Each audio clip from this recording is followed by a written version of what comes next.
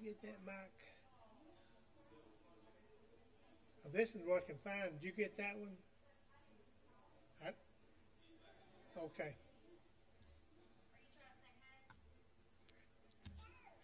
I let them sit down. That's what I did. Hello, Betty. Betty's here, so we'll have to start. Good evening. Appreciate y'all coming out this evening. We'll get started with prayer requests, praise.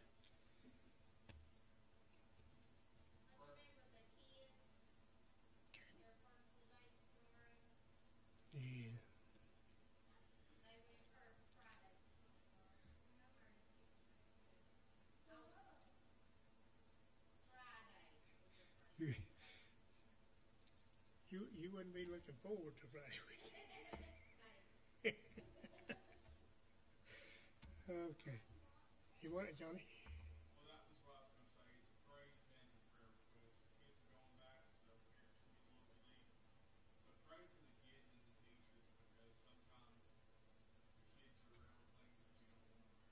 Yeah. Hey.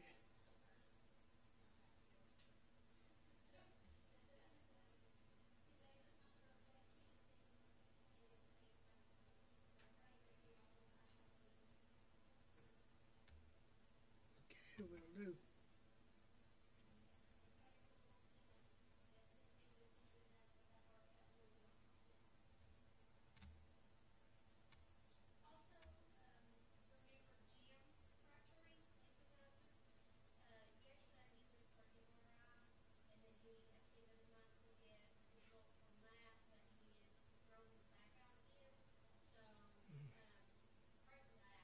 Yeah. Go through all that a second time. Honey?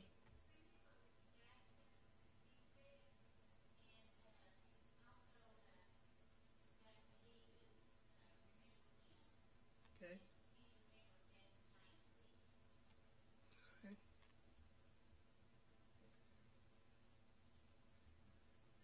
I talked with Eddie the other day, and he said they basically told him to take Tylenol and go home and rest and see if it wouldn't heal up whatever the problem is with his legs there.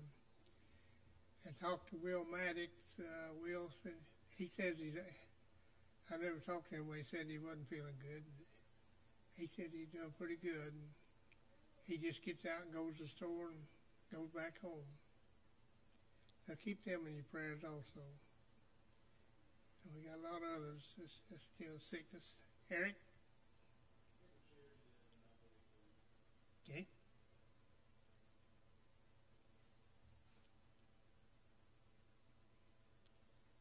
Anyone else?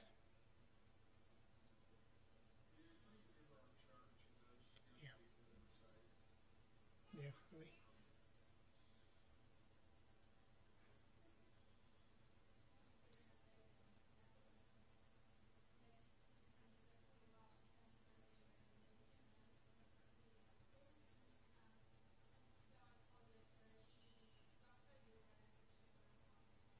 Hmm.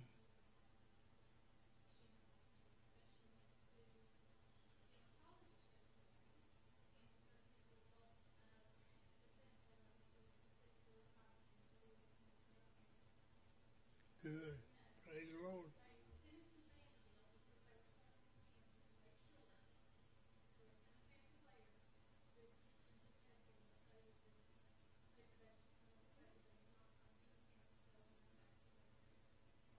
Great.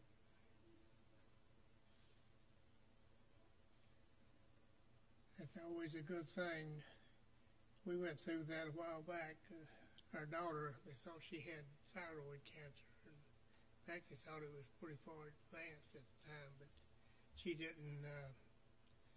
Went back for some other test, I think, or something other. And when they went in to check it, they couldn't find any cancer cells whatsoever. So and a lot of people were praying for it at that time. And prayer does pay off.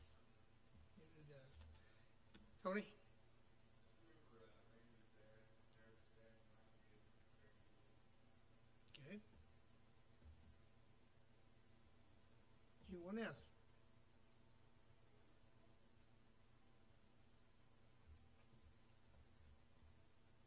Let's continue to remember our nation, remember our armed forces.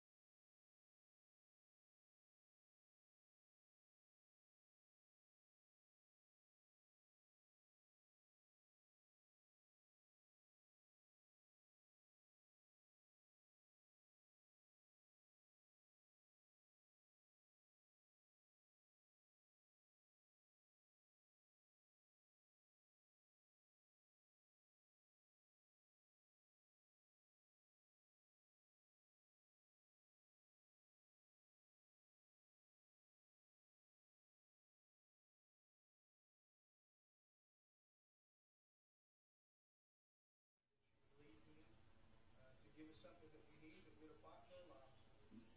Father, you continually give us chances to come before you to protest our needs and our concerns, and we've had a chance and opportunity to do that this evening, Lord.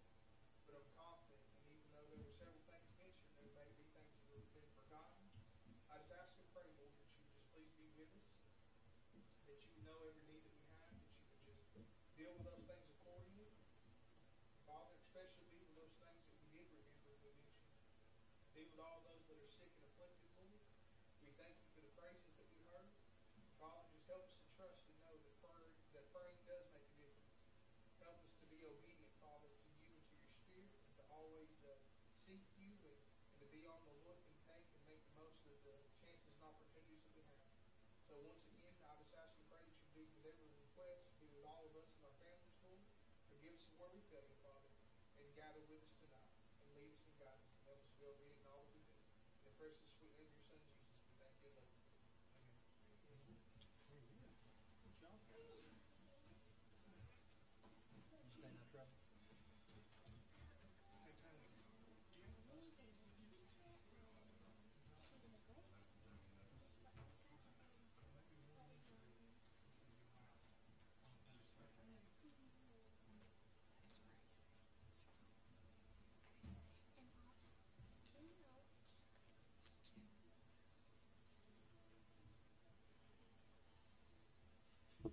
Take your Bibles and turn tonight to Psalm chapter 133. Psalm 133. I want to show an example to you tonight, and I need to have a couple of folks. I need Kyle to come up and Johnny to come up, and I've got to figure out which one of these young people to use. You feel like doing it? Callan, you feel like doing it? All right, so come here. So here's what we're going to do. Obviously, you know that there's two ways in and out of the church, correct? You've got this way here, and you've got this way here. And there may be other ways, but those are the prominent ones. You got a door here, and you got a door there. Now, Kyle, I need you to stand on this side, and I need you to take his right hand and hold on to it. All right? And I need you to take his left hand and hold on to it. And here's what we're going to do, all right? We're going to leave the church building, and Kyle's going to go out this door. Johnny's going to go out that door. All right, so let's go. What's wrong? Why are y'all not leaving? The church may be on fire. Why aren't you leaving? Huh? What's going? Okay, now that's enough. Did you like that? Was that all right? All right, go ahead and have a seat. You know what happens in a church when you have one going one way and another member going another? You see something very similar to that. It becomes a very frustrating example, unfortunately, of just chaos and disorganization. In a couple of weeks, our church is going to be participating in an association-wide revival event. And what that means is that we, along with two other churches, we're having revival services from Sunday night to Wednesday night. And then on Thursday night, we're all going to meet at South Harriman Baptist Church and bring everything together. The theme of this particular revival is standing together. And the idea is about being in unity, to stand as a whole, to stand in support of one another, and to encourage each other, to lift each other up in prayer.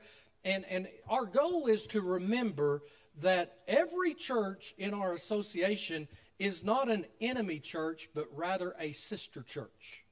Too many times we look at churches in the form of competition, but in reality, we need to be looking at it as family. And so tonight we're going to read a passage of Scripture that we're going to start looking at this idea of standing in unity, standing together, working together, praying for each other, and praying for support. Now, the example I used here, if the building were to have been on fire, and if Johnny was trying his best to get to this door, and Kyle was trying his best to get to that door, and poor old Callan here, as long as he didn't split in half, what do you think would have happened as a result of their pulling in separate directions? Would they have made it out of the building? All right? So somebody would have had to give. Somebody would have had to give. They both may have thought their way was the best way. They both may have thought, man, if we don't go out this door, man, we're going to get caught up in the fire. And Johnny may have thought, if we don't go out this door, then we're going to be trapped. And so both guys had this idea that this is the way I need to go, this is the way I need to go. But the only way they were ever going to go out the door, still holding on to Callan, was if somebody literally gave in. The word that a lot of people would use would be the word cave. Somebody would have had to have caved. The problem is, we grow up in a society today that says caving means you're weak. We grow up in a society today that says you're supposed to stand for what you believe, and you need to be firm in that stance, and you shouldn't cave, and you shouldn't waver, and you shouldn't do these things, but you ought to be just strong and determined in what you believe to be right. And while certainly there is a time and a place for that, it's not in the work of the Lord that Christian people work against each other, but rather God is a God that tells us that we are to work together. And in fact, he elevates this idea of working together to a point that he literally says that for us to do otherwise is really to make a mockery of ministry. You say, what do you mean by that? Well, if we choose to go our separate ways in our mentality, that is not God's way, because God says that's not how I intend for the church to work. I intend for the church to work together. And so we're going to see that tonight. And Psalms 133, it's a very short verse. In fact, it's one of the four shortest chapters in the book of Psalms. And this one happens to be one of three that just has 3 verses. But if you'll look with me at Psalm 133, it says this: Behold, how good and how pleasant it is for brethren to dwell together in unity. It is like the precious ointment upon the head that ran down upon the beard, even Aaron's beard, that went down to the skirts of his garments, as the dew of Hermon, and as the dew that descended upon the mountains of Zion. For there the Lord commanded the blessing, even life forevermore. When we talk about unity, we need to have an idea of what that means within the church. When you envision the word unity within a church, what comes to mind? What's something that just immediately pops into your head right now? Someone want to share? On the same page, okay. Cooperation, okay. Standing as one, okay. Someone else? Togetherness. Someone else? I'll throw one out that you don't think of and you shouldn't think of, and that is I. If you're talking about togetherness, you're usually not starting out with the word I. Because I is secondary to the idea of working together. I is secondary to everything else. In fact, I don't look at I'm not important, right? It's we. We are important. It's we. We work together. It's we. We accomplish things. And I would challenge that most of the time when you find where you see this division in work and this division in focus, it's when we start putting I in front of we. And it's more about my idea than about your idea. And no one knows God's will as well as I know God's will, right? I will tell you this. I have found many times that when I choose to humble myself, I becomes diminished and we becomes enlarged, right? I get diminished. I'm no longer the center of attention. We are the center of attention. And so as we think about church, as we think about worship, obviously I am here to worship. I am here to get something out of the service. But my participation should say more along the lines of we need to worship. We need to praise. We need to pray. We need to join together. We need to do the work together. And sometimes we miss that. We're so focused on us that we miss that. Can anyone give me some reasons why we get focused on ourselves and self-centered as opposed to looking at the group as a whole? What's some of our stumbling blocks? How do we get caught up in self-centeredness? Pride. Okay, pride. And can I add to pride arrogance?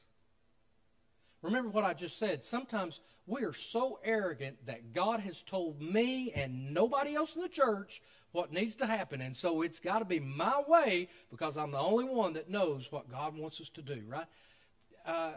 And I know it's not meant to come across that way. I know that's not what is meant to happen. But when you're convinced, then you're not able to be persuaded or changed, right? So let's say me and Kyle, we meet up here and we look around and we say, you know what? We need some brightness in this church.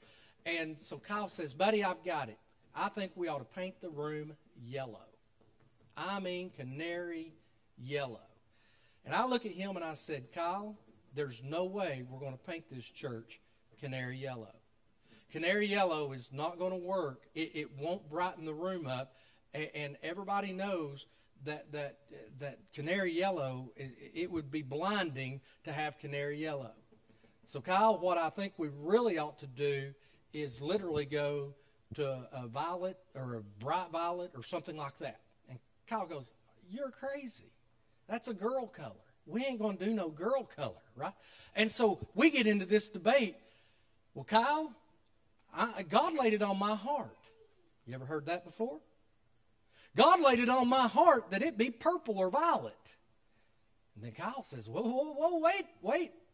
God laid it on my heart that it be yellow. Now, if we both pause right then and there and say, you know what? We need to pray and ask God, God, what do you think about this? What do you think God's going to tell Kyle and Tim at that moment? Don't pick up a paintbrush and don't paint it either color. That's what God's going to tell us to do. Because obviously, Kyle and I are becoming enraged over this color. That is not what God wants for the church, because here's what God would say to that. I don't care if it's brown, yellow, green, purple, blue, whatever. I don't care. I want to see it filled. I don't care about the color. I just want to see it filled. And immediately God's going to tell me and Kyle, quit worrying about the color and start worrying about the people that you need to contact to fill the pews of this church. If we talk about books, if we talk about how we arrange things in the church, if we talk about the music that we sing, all these things are there as a means in which to give God our worship and our praise. But if it ever becomes dissension in the church, it's no longer something that is pleasing to God, and God is not pleased with our actions if it's causing dissension. Correct? Would you all agree with that? Let's start there first. Would you all agree that dissension in the church is displeasing to God? Okay. So, if there's dissension, what should me and Johnny do about it? If there's dissension between me and Johnny, what should me and Johnny do about it? Go straight to him. Johnny, I got a problem. Or Johnny comes to me, Tim, I've got a problem, right? That's the first thing. But how do we go to each other? You know, sometimes we say, go to each other and tell them you're mad or that you're offended or whatever.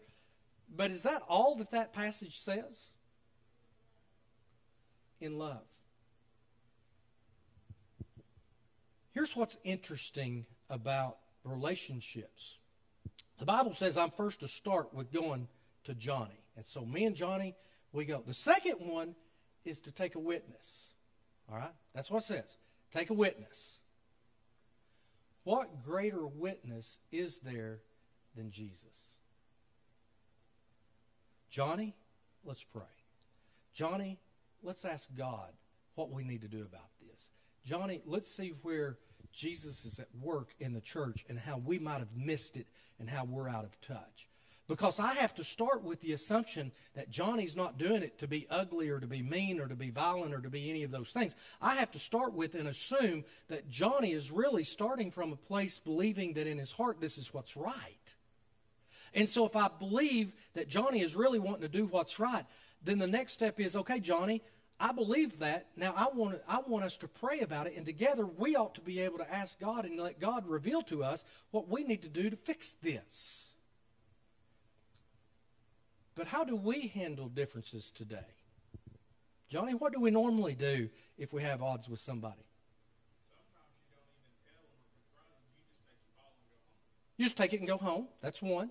All right. What's another one? You don't come out of love and you just spew on them. You don't come out of love. You just spew and have a fight, basically. What's another one?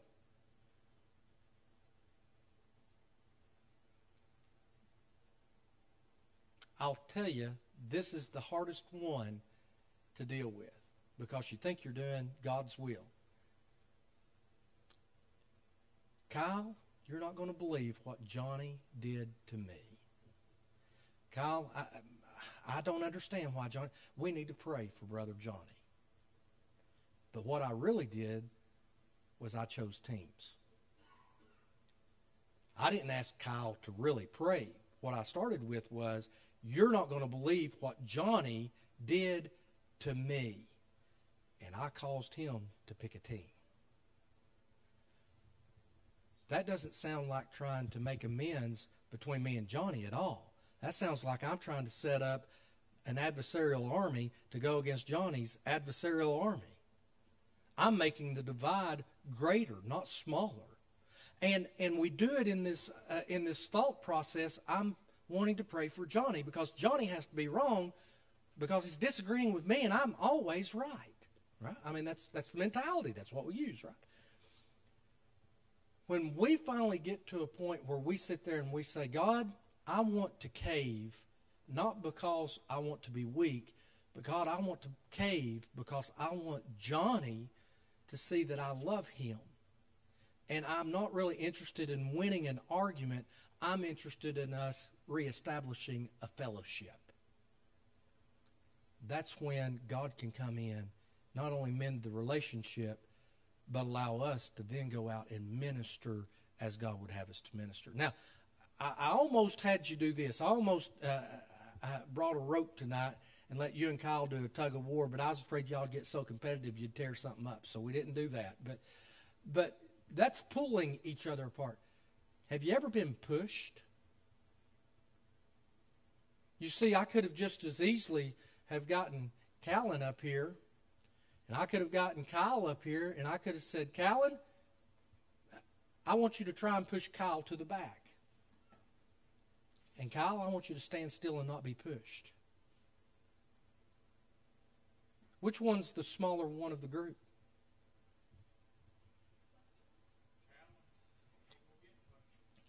Here's the twist to it, though. What if what Callan is trying to do is right, and we're just dead set against it, and we just bow up and say no? We have that going on sometimes in our churches, and that's unfortunate, because then no progress gets done. Callan's trying, but he gets no progress done. And Kyle is standing firm, but all he's doing is fighting what Callan's trying to do. He's not doing anything either. And so nothing gets done. You say, Tim, I get all this. I understand about unity. I'm all about it. Let's go 100% with unity. Let's stand together. Let's be strong in it. Let's do all these things. And as I share that with you, I'm going to let you know the biggest obstacle to the church living and working and worshiping in unity. It is not that you don't want to be unified. That's not the problem. If I went around tonight and I was to ask each one of you, do you think we ought to be unified as a church? I bet to the person, as I asked that, everybody in this room would say, absolutely, we ought to be unified. And if I asked you, are you committed to being unified? Every person in this room would be, oh yes, I'm committed. I'm going to do that. I'm going to work hard. I'm going to be conscious of it. I'm going to be right there. And then we would pray about it. We'd be excited about it. We'd dismiss.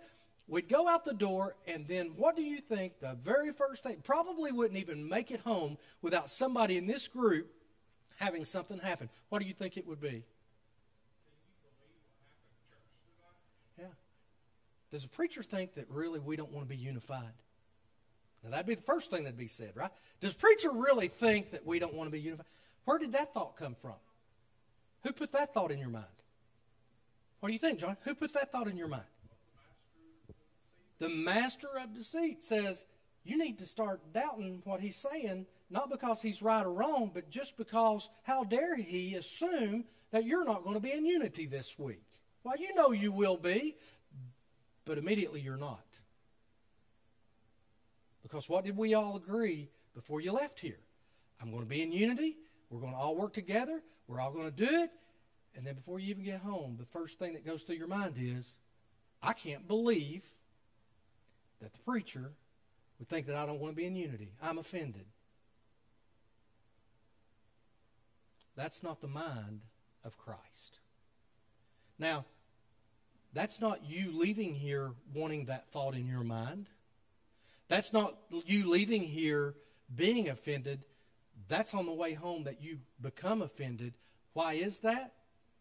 Because there's a devil that wants nothing more than to say, you know what, Miss Betty? I don't want you to be in unity with your church.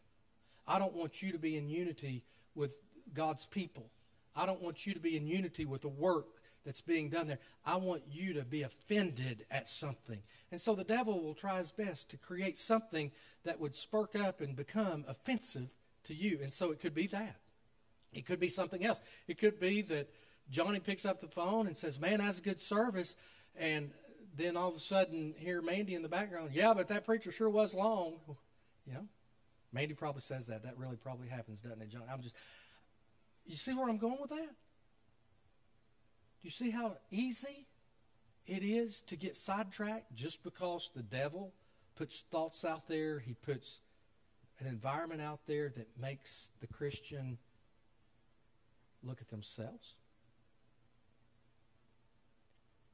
When I read this passage of Scripture in the book of Psalms, the first thing that came to mind was this. Moses took the oil, broke it over the head of Aaron. The oil then dripped down across his head, down across his beard, and literally down his robe. All of this done at a time when God has anointed Aaron to be the priest of the children of Israel. And yet when you look at Scripture, how many times do you see that Aaron, and if not Aaron, then certainly the children of Israel, choose not to follow the will of God? What a great and exciting time, right? great and exciting time. God says, I'm anointing you. But let me remind you, Aaron is also the guy that sat there and helped build the idol, the golden calf, that they started worshiping while Moses was up on the mountain getting the very 10 Commandments that said, don't have any golden graven images of anything about anybody or anyone or anything. I am the only God. And while he's getting that command, and while he's getting those commandments to bring back down, here is Aaron doing exactly the opposite. Does that sound like unity? What do you think? Does it sound like unity when Moses is going one way and Aaron's going the other? But when they are together, and when they're working together, and when they're of like mind with Christ, the Bible says how sweet and how pleasant it is. Literally, it goes back to the moment when God ordains Aaron through the anointing of oil by Moses. How sweet and how precious it is, that moment. And so I'm going to sit there and I'm going to challenge you to do this tonight. As we get ready to dismiss, I want you to think just tonight, is there anybody that I might be at odds with tonight? Or if there isn't anybody that you're at odds with, is there anybody that you sort of are not working with, if you want to use the word, that you're not in unity with? That your spirit and their spirit, it's just not there. Is there anybody in your life that you've got like that? It may be somebody in this church. It may be somebody in your family. It may be somebody that you work with or go to school with. It could be any number of different places and any number of different individuals. But what God seeks from us is to be a people of unity. I'm going to challenge you to do something tonight, and I'm going to challenge you to ask God as we get ready to close out with prayer, God, would you reveal the people that I need to reach out to just to say I love you? I'm not asking you to go much further than that. God may lead you to go further than that. But the idea is there anybody that I just need to say, you know what? I love you. They just need to hear you say, I love you. I love you. Jesus has told me to love you, and I just feel led to call you because I just want you to know I love you. I'm going to challenge you. Ask God to reveal those people to you, and then follow up by doing what God's led you to do, and that is to call those folks and tell them, I love you. I'm going to ask you to stand as we dismiss with prayer tonight, and I'm so glad that you all were here, so glad that you all are in attendance. I can't wait for how this revival is going to turn out and how it's going to be. By the way, I will try and explain some things real quick, but I'm going to try and do a much better job Sunday. I'm going to have some papers to hand out or pamphlets to hand out so it'll make a little more sense. But it's basically a 5-day revival, if you would. It starts out here at Child's Memorial with Brother Charles from Climersville preaching. On Monday, and by the way, all services start at 7.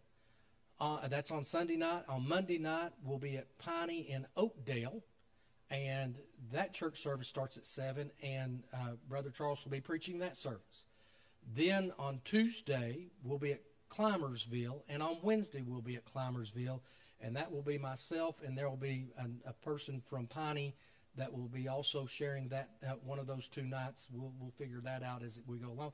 And then on Thursday night, we'll wrap things up over at South Harriman Baptist Church. So, and the preacher that night will be someone from the Tennessee Baptist Convention.